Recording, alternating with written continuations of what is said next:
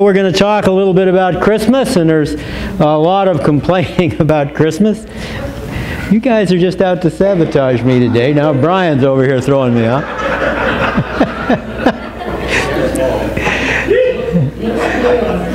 So what's wrong with Christmas? I mean, what's really wrong with it? Some would say it's commercialism. And it's been too commercialized. We hear that all the time. I can remember my mother, she would complaining that it was barely a week after Thanksgiving and they already had Christmas decorations out in the store. Some of you can remember that. And then a few years rocked on and it was Thanksgiving and they already have, and now it's Halloween and they already have Christmas decorations out. Commercialism. Well, I'd like to quote from one of my favorite theologians. His name's Alfred. And here's what Alfred had to say about it. He said, you know, there's a lot of bad isms floating around out there, but one of the worst is commercialism. Make a buck, make a buck. Even in Brooklyn, it's the same. Nobody cares what Christmas stands for. Just make a buck, make a buck. Now, yes, some of you recognize Alfred. He made that statement in 1947. So things haven't really changed all that much. The timing may have changed, but the heart of the issue, the true problem, has been around for a long time. So what is it? What is the true problem? What's wrong with Christmas? Is it happy holidays? Well, Bing Crosby's been crooning out happy holidays for as long as I can remember. I don't know that that's it. Is it Christmas trees? I don't think that's it. What about Santa Claus? Has Santa Claus replaced Jesus? I don't think so. I mean, I like Santa Claus. He brings me all kinds of good stuff. You know? Jesus brings me eternal life. I like him better. But I also like the stuff Santa Claus brings me. So I don't think it's Santa Claus. I don't think the problem at all is what non-Christians or even Christians have added to Christmas. I think the problem with Christmas is what we Christians have lost in our worship and celebration of Christmas. We've lost our focus. In all of the celebratory things we do, which again are all good in context, we've lost the focus of what the true meaning of Christmas is all about. What is this missing element in our celebrations of Christmas? I'd like to read a quote from you from another one of my favorite theologians, maybe a little more of a serious theologian than our friend Alfred. This is John MacArthur. Many of you know him. And this is from a little book he wrote years ago. And here's what he says. At the heart of Christmas is a celebration of the incarnation of God. Emmanuel, God with us. When you see what Christmas really means, your immediate response will be worship. Your immediate response will be worship. Worship is the missing element in our Christmas celebrations. Note, worship is more than religious activity. It is at first a state of the heart. That's what's missing from Christmas. Now, hopefully that's not missing in our celebration of Christmas, but that's what's missing in the bigger picture. The world has lost its awe, and in that we Christians have lost, in a large sense, our sense of worship and awe at the incarnation. That very God of very God would come to this earth in the most vulnerable manner, There's nothing more helpless and vulnerable than a human infant. And allow himself to go through what he went through in order that we might have eternal life. I was impressed last Wednesday night. We had a little service here, and Tracy and Jim planned it and led it and did a marvelous job. And I was sitting there where I always sit, and we were singing Christmas carols. Tracy was giving us some background, and we were singing them. And as we sang, some of the time I looked at the cross, and I would think about, we're singing these Christmas carols because of what Jesus did on the cross. And then some of the time I would look over here at the Christmas tree, and I would think, isn't it wonderful that Christ came and gave us all this beauty that we enjoy? So you see, I was worshiping when I looked at the cross, but I was also worshiping when I looked at the Christmas tree, because I was contemplating the reason we have that Christmas tree. The Creator who made that Christmas tree, if you will. We can look at all these things and have an attitude of worship about ourselves. But that sort of begs the question then, what is worship? What is true biblical worship? Is it coming to a service? And by the way, we'll have a Christmas Eve service, 6:15. And I hope you're all here. What better way to start the celebration of Christ's birth than right here with Christ's people? Biblical worship is an interesting thing because, as MacArthur pointed out, it's not a religious activity. I could have sat through that whole Wednesday night service and never for a single moment worshiped. If all I was doing was singing hymns because the hymns are pretty, if all I was doing was filling my seat because I'm the pastor and I'm expected to be here, I would have been doing a religious activity, but it would not have been worship. You see, it was worship because of what my mind and my heart were focused on. And by the way, your heart can't focus on anything that doesn't go through your mind first.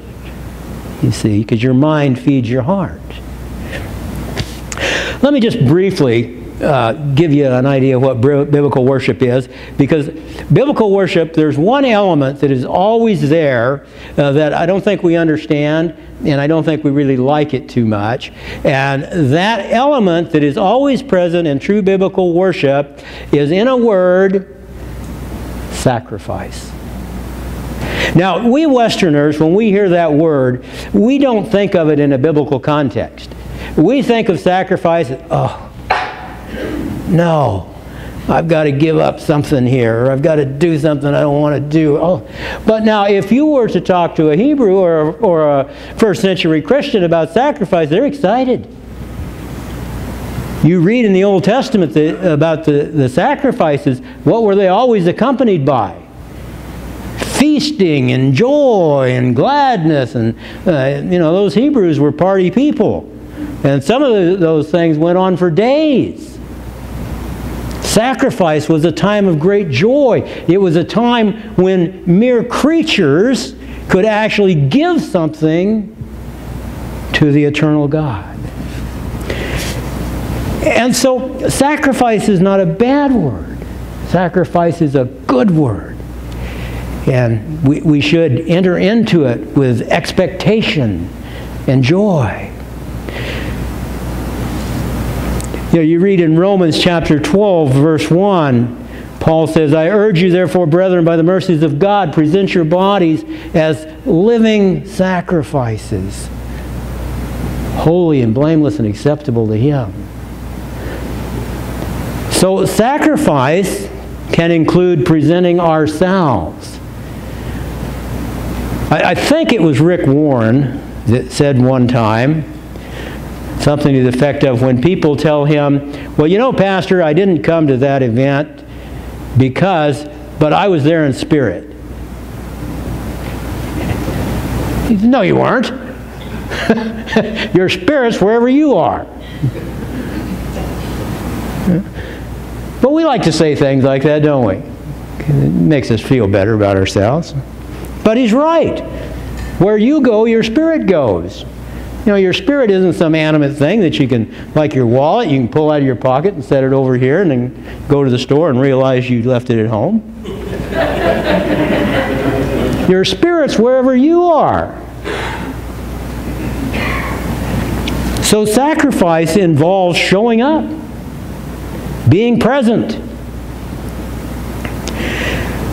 In Philippians chapter 4, verses 17 and 18, Paul is congratulating some folks on the fact that they had given generously for his support, and he was doing well. He wasn't lacking in anything.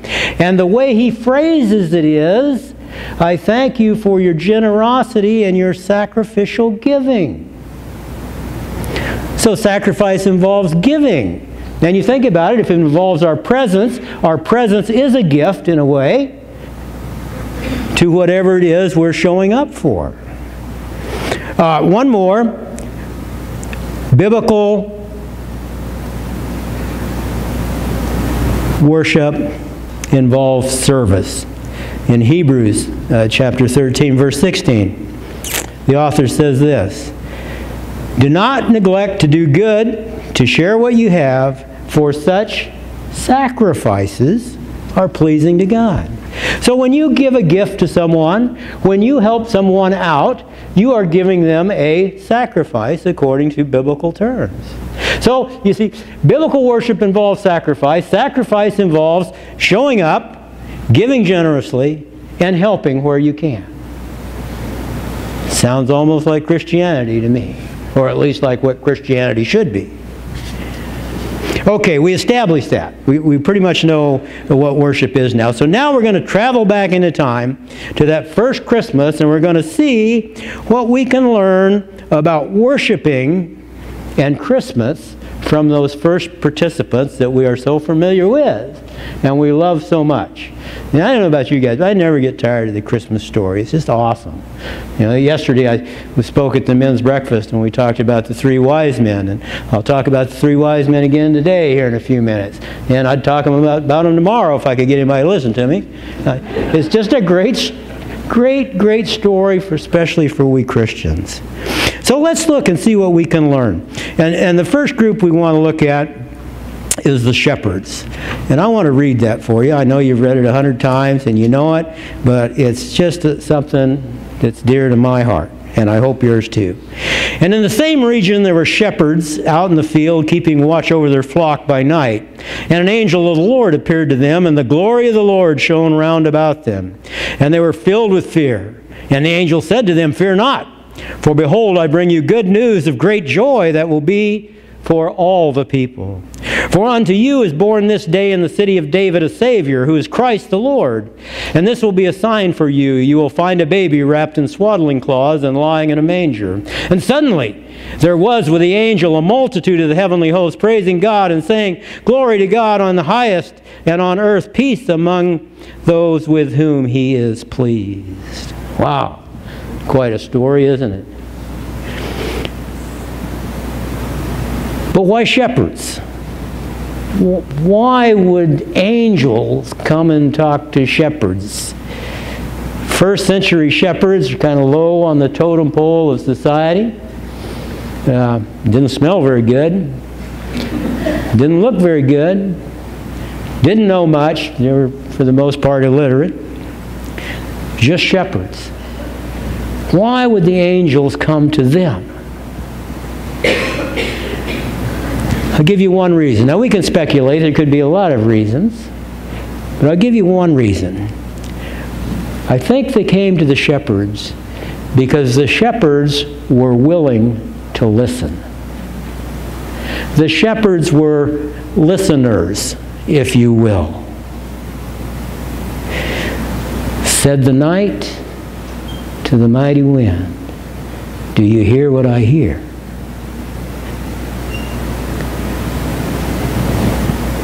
The shepherds were listening. I think if we were especially at Christmas time, listening a little more attentively, we might hear God speak a little more clearly into our lives. You know, people say, well, God never says anything to me. Well, maybe you're not listening, you see. Now, I don't mean he speaks in an audible voice.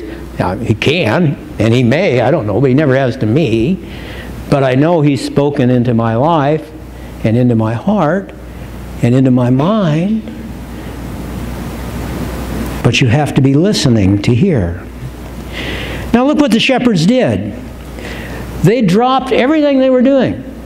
All of a sudden, the most important thing to their existence was getting to see that baby. Now, you ask if you are keeping Christmas as Christians should, there's a touchstone for you. What is the most important thing driving you this Christmas? Is it a bargain? Is it a list of gifts? Is it a party? Or is it the birth of your Savior, Jesus Christ? Let's go straight to Bethlehem, the shepherds said. You get it? The urgency there? They're not going to wander around, take the scenic route to Bethlehem. They're going to go straight to Bethlehem. They're going to get there as soon as they can, as quick as they can. You know, it says they ran to see that Savior. They took a big chance. What if they returned and there were no sheep? Well, if they were their sheep, which they could have been, they would go hungry. If they were someone else's sheep and they were hired shepherds, they would lose their job. And yet, they were so consumed with seeing Jesus Christ that nothing else mattered at that moment in time. And they ran to see Him. And then they did one more thing. And this is what I would challenge each and every one of you to do that claim Jesus Christ as your Lord and Savior, because He's commanded you to do it already. So you're either disobedient louts or you're obedient children of the King. You choose. Now this is difficult. You have to have a lot of education to do this. You have to have a lot of money. You have to just, it's really hard. Here's what the shepherds did. They told others. Wow. You know the beautiful thing about that? Every one of us can do that. We don't need to know anything more. We don't need to grow any more in our faith. All we need to know is Jesus Christ, and we are 100% totally qualified to tell somebody about it. So easy, so simple, and yet so devastatingly difficult, isn't it? Because we're not focused. And when I say we, that's not a rhetorical we. That includes me. We're not focused like those shepherds were on Jesus Christ. And that's the place we want to strive to come to. Well, what about the Magi, the wise men? What are they doing in this story? Well, and why did God call them a bunch of heathens from over in Persia somewhere, probably Babylon? Why does He want to include them in this story? Well, because like the shepherds, they were watching. Now the shepherds were listening. I understand I said that. I'm going to modify it just a little bit for the wise men. The wise men were watching. And what were they watching for? They were watching for a star. Now, if, as I think the biblical record supports the story, Daniel originally, when he was made head of the wise men in Babylon, shared with them the idea of a coming Messiah. And it had been handed down through the years. It had been a lot of years. Why were they still watching? It would have been so easy for them to say, We've watched for years. There's no star out there. Let's go have a beer. Yeah? They didn't do that. They kept watching. And so the star appeared, and when it appeared, they didn't miss it. You know, you've all heard that old saw, you tend to find what you're looking for. That's true. If you're looking for the good in Christmas, if you're looking for Christ in Christmas, if you're looking for Christ in the other people in this room, you'll probably see Him. And if you're looking for the bad, you'll probably see that. Because there's enough bad in all of us that it can be seen. So be watchful like the wise men. And then the wise men, like the shepherds, they were willing. They were willing to make a sacrifice. The shepherds sacrificed the safety of their sheep and what they were doing and went to Bethlehem. Well, what about the wise men? Now again, it's debated, but I think the best scenario for them is that they were probably in Babylon. And depending on the route you take, it's approximately 800 to 1,000 miles from Babylon to Jerusalem. They're going to do this on camels with an entourage with them, loaded down with supplies. And they figure a camel will make about 20 miles a day under those conditions. So you can do the math. It's going to take them about 40 days, best case scenario, to get there. Now, they're going across some of the most inhospitable land on the earth. You know, as the Northwest is beautiful, so that part of the world is not beautiful. You know? Now we're talking about wise men. We're talking about the elite of society here. They would have wonderful living conditions. They would have good food, they would have good drink, and they would have lots of it. Why would they leave that to undertake this arduous journey? And not only was it arduous, it was dangerous.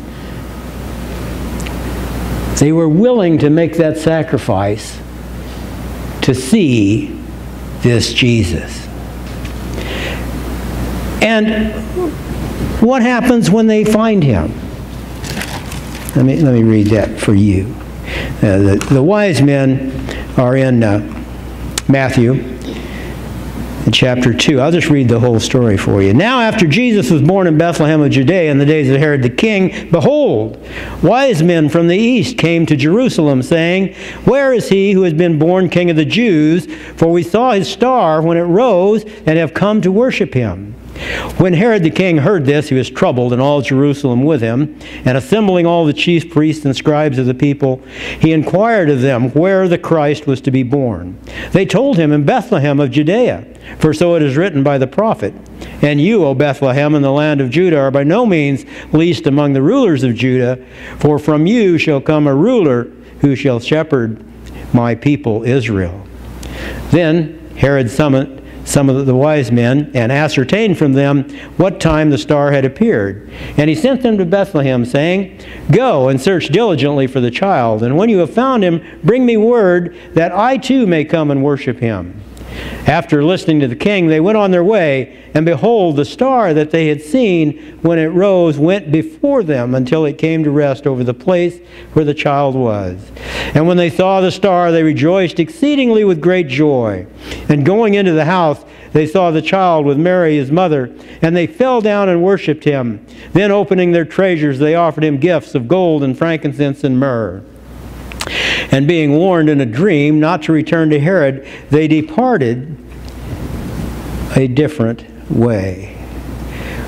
In verse 11, when they saw the baby, what did they do? They fell down and they worshipped him.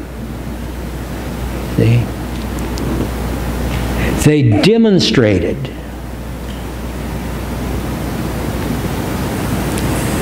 their feelings for this baby with their actions. They fell down and they worshipped him. Again, I think what's wrong with Christians, and with Christmas, and I'm as guilty of this as any of you, maybe even more so, is we don't take the opportunities we are given to fall down and worship Him. Now, I'm talking figuratively most of the time. And I'll give you an example, and as usual, I'm behind the curve on this. My wife was right on top of it. She knew everything that was going on. But I didn't. But it's a wonderful thing that happened. And I don't get all choked up all that easily. But we were out in Hazeldale running some errands the other day. And we go to Costco out there on 78th Street. And we buy our stuff, do whatever we're going to do. And we're heading out the door, and you know how at Costco they always have this, somebody standing there. I don't know why they do that, but they always do. And they make this little mark on your receipt. So we're heading out the door, and there's this black guy standing there. And he's going to swipe our receipt. And I think I said, "How are you?" or something. And he said, "I'm wonderful. My father is the richest man in the universe, and I'm his son." And I said, "Oh, wow. Well, so was ours." And he said, "Oh, I don't remember what he said then, but he just reached out and he grabbed us both and hugged us, and Merry Christmas," and out the door we went. And anyway, Sue recognized him, and evidently a lot of you know who he is. I didn't have a clue. But he took an opportunity there to figuratively fall down and worship Jesus Christ by sharing. And I'll put a plug in for Costco. God bless them for letting him do that, because he's very overt about it. And it was really cool. It made my day. Now, how often do we have opportunities to respond like that and not? You see? That guy had the true spirit of Christmas going on inside of him, and then a little of it leaked out on us. It was marvelous. I felt better all the rest of the day. And then, what else did the wise men do? They gave him gifts, didn't they? And what did they give him? Did they say to each other before they came, "Well, you know that couch is getting a little worn. We should get a new one, and we'll give the old one to Jesus, because he can really use it in the youth room or whatever"? No, they did not. They took the very best stuff they had, which happened to be gold, frankincense, and myrrh, and that's what they gave to Jesus. Wow. What if we did it that way? You ever hear of somebody buying a new car and giving it to Jesus and keeping their old one for them to drive? I never have either. And to my shame, I've never done anything like that. I'm just as bad as the rest of you. But what if, like the wise men, we started giving the best and the first and keeping the rest for ourselves? Don't you think we have it backwards? I do. And like I say, I'm not doing this at all. I'm doing this. I'm right there with the rest of you guys. Mary. We find Mary in Luke chapter 2, among other places, verses 4 and 5 here.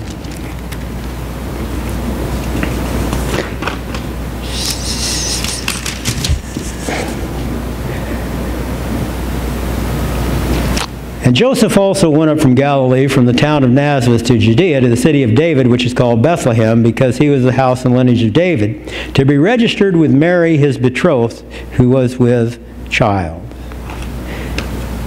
Wow. Now think about that for a little bit. Here you've got this young girl. She's 9 months pregnant or thereabouts.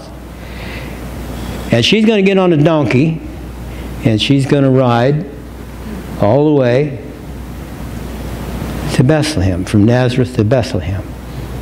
That would be a fun thing, wouldn't it? How many of you ladies would like to do that? Probably nobody.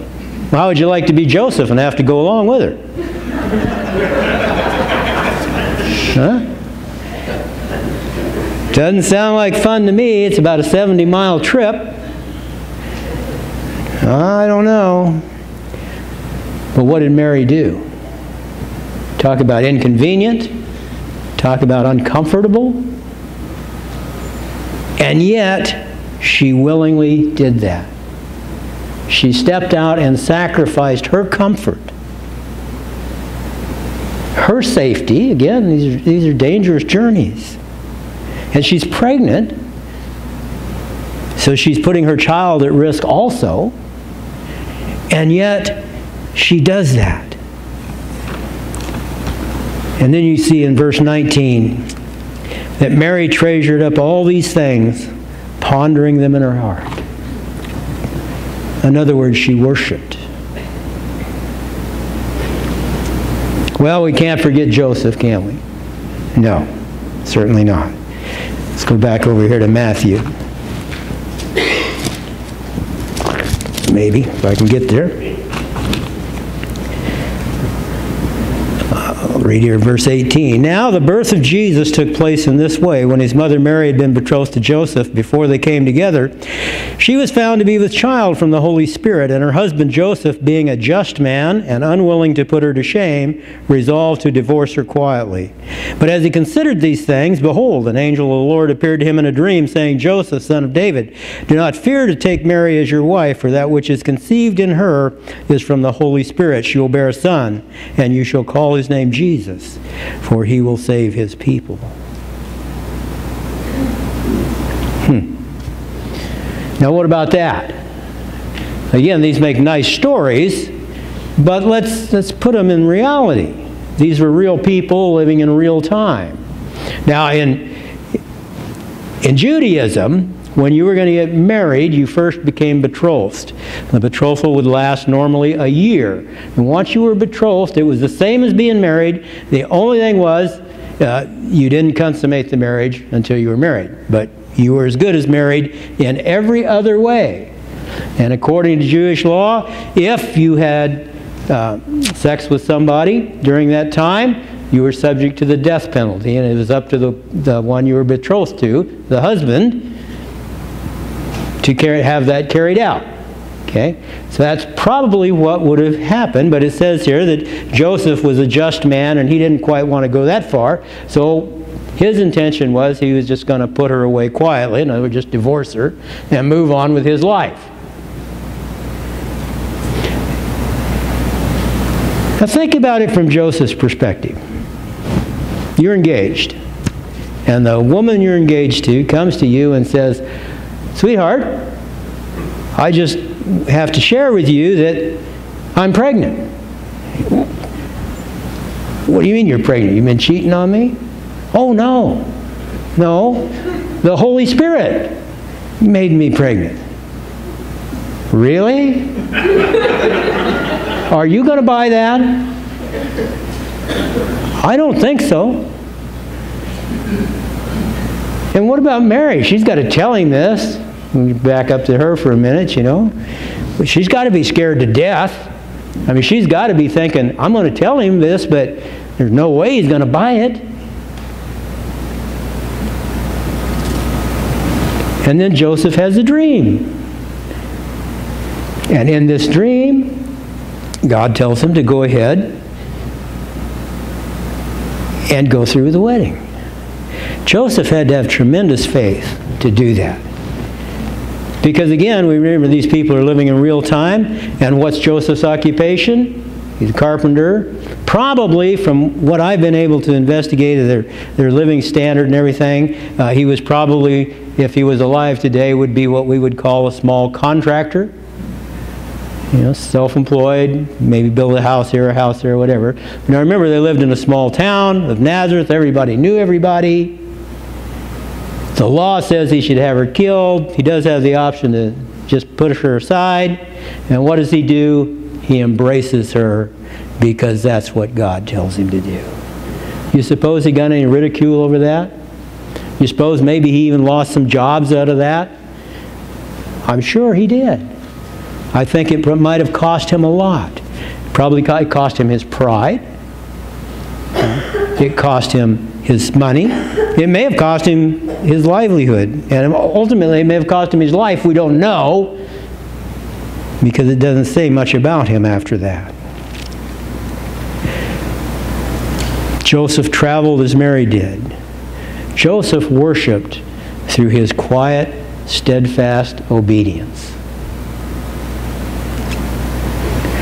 All these people, shepherds, wise men, Mary, Joseph, all so very different.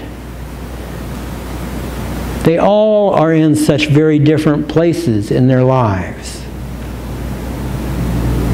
Their circumstances are all different. But they had some real commonalities, didn't they? When God called them, they moved. They came.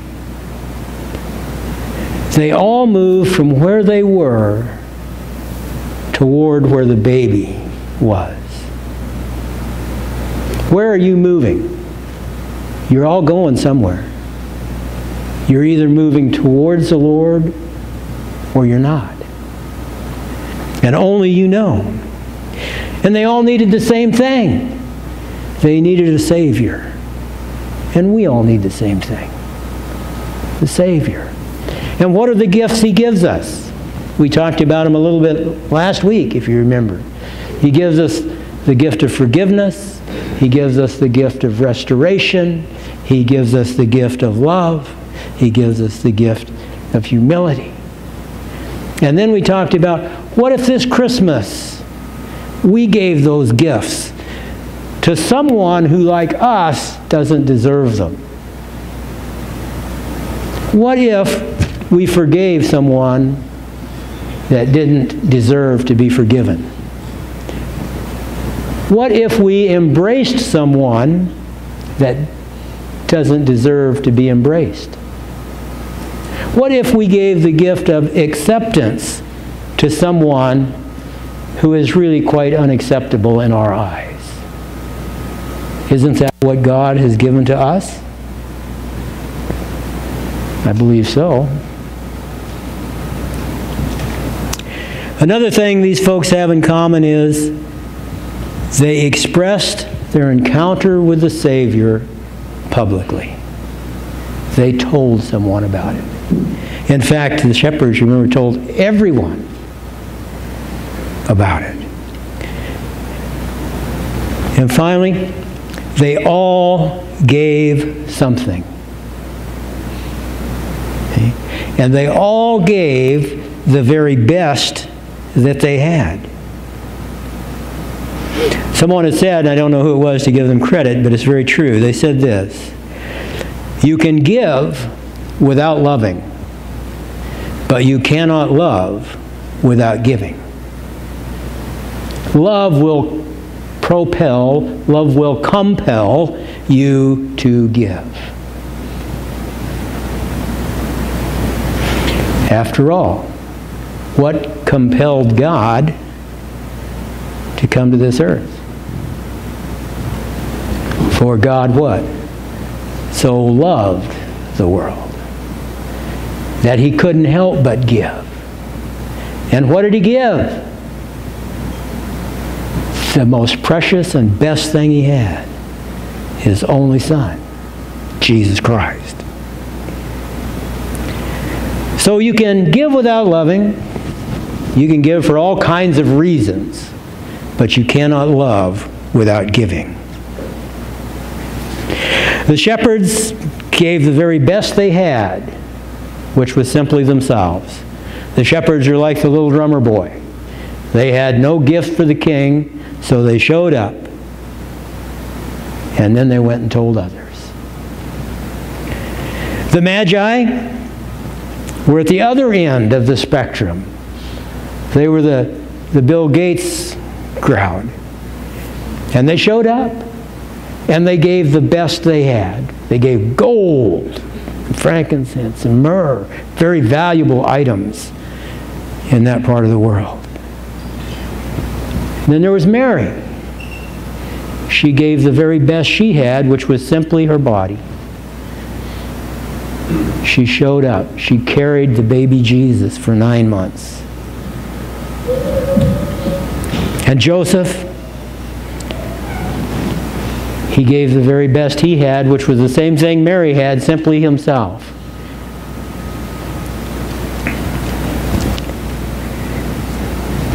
Joseph may have never realized the importance of what he had done. But let's learn from these people. Let's learn from this Christmas story that the bottom line is we are to be worshipers. And I'm thinking that worship that costs us nothing is probably worth just about what it costs us. You remember in the Old Testament there's a story about Abraham, and a king was going to give him a plot of land, and he wouldn't take it. He insisted he pay for it. You know? So think about that. And I don't want to upset you at Christmas time, but just think about it. Worship that costs nothing is probably worth just about what it costs. It's like that old thing, you know, what is it? Free advice is worth about what it costs, or something like that. So from now on, let's make sure that we put the worship back in Christmas. By we, I mean we Christians, because we're the only ones that can do it. Let's put Jesus Christ number one in our Christmas celebrations. Not by being negative and railing against Santa Claus and commercialism and all that stuff, but positively by imitating Jesus Christ. By imitating these first Christmas folks and how they worshipped. They worshipped with enthusiasm. They worshipped with their treasure. They worshipped with their physical bodies. And they worshipped, some of them probably, with their very lives. As we do this, our hearts will be overwhelmed with gratitude. It has been said also that you are never more thankful than when you give. Isn't that interesting? It's kind of the opposite of what we think about, isn't it? Usually we think, well, if we receive a gift, we want to be sure and be thankful and say thank you and all that. And that's true, that's good. But when we give our worship and our hearts to Christ, that's when we're overwhelmed with thankfulness for what He has given and done for us. And we will be able to say with Paul, thank God for His Son, a gift too wonderful for words. So I would encourage you guys to just think about it. Be listening, be watching for opportunities to speak up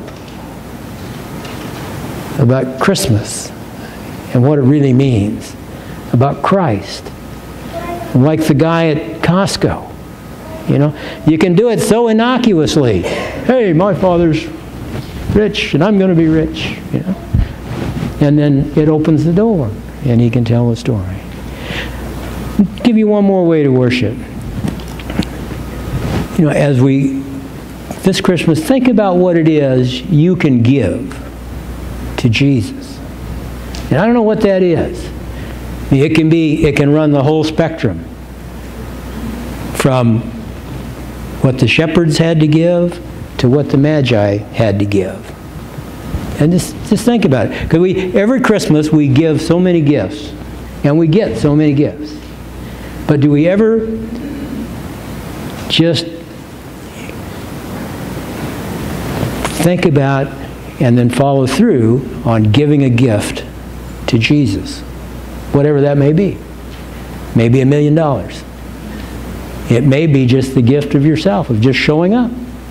I don't know, it's whatever you have. But I do know this. The folks in our story gave the best that they had. So let's, at the very minimal, give God the gift of worship this Christmas. And you'll be amazed how much more beauty you'll see in the Christmas tree if you can see Christ at the center of it. How much more beauty you'll see in the wreaths and in all those things if you know that the cross is behind them. Pray with me. Father, thank you so much for Christmas. Thank you for all of its exciting, wonderful things. And yet, remind us, Lord, that Christmas has its genesis in you. That if it weren't for you, there would be no Christmas. If it weren't for you, there would be no Santa Claus, because there would have been no St. Nicholas. If it was not for you, Lord, we wouldn't be able to appreciate the beauty that surrounds us. We wouldn't be able to appreciate those who love us. And we certainly wouldn't be able to love the unlovely, to forgive those who don't deserve it, and to accept those who aren't acceptable. And so, Lord God, give us a blessed, wonderful Christmas. Bring us all back here for the Christmas Eve service. And